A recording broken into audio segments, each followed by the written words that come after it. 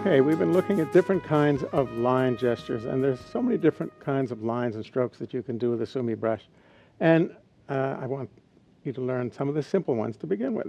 And one of them is simple because it's called a simplified line.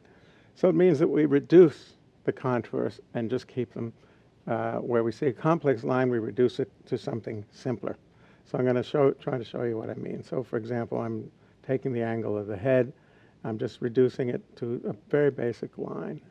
Same thing with the arm, and you'll notice how quickly I move. And so when I'm reducing them, if the lines aren't straight, they're close to straight, or just only slightly curved. They're not undulating so much as just reduced to a sort of common denominator. So for example, the hair, I will just reduce it to 3 or 4 very simple strokes. Same thing with the hand up here. The back, 2 strokes. The buttock, 2 strokes. The thigh. So I'm simplifying.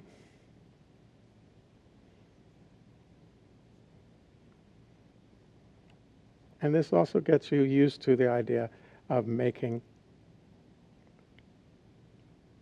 a stroke rather than painting or just moving back and forth.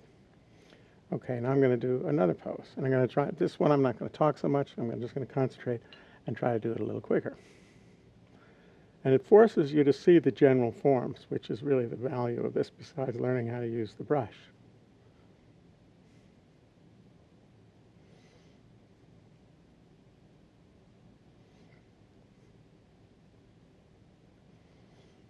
And you'll notice the speed of every move is more or less as fast as I can go.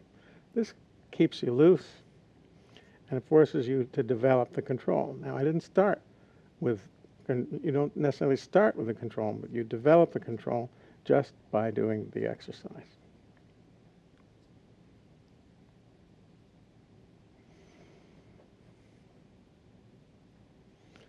Now, you'll notice that the thickness of these are sort of medium thickness. I could try to do it very light and thin, but I could also try to do one that's thicker. I'm going to do that for the last one. So we just need one more new pose. And I'm going to press down more and get a thicker kind of effect. It's a totally different feeling.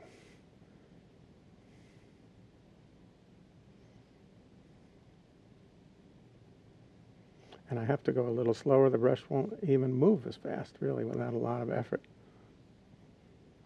And of course, it will give a very different look, too.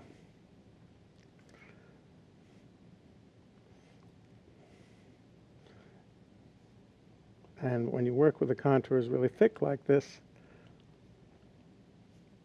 it gives them, obviously, a lot more emphasis and strength.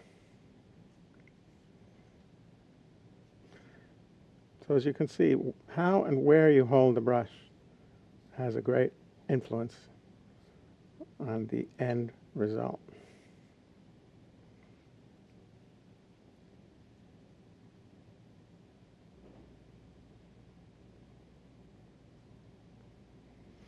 Now, one thing we can do just to add a little contrast, and this will bring out the whole picture a little bit, is create some contrast with the hair tone, with the side of the brush.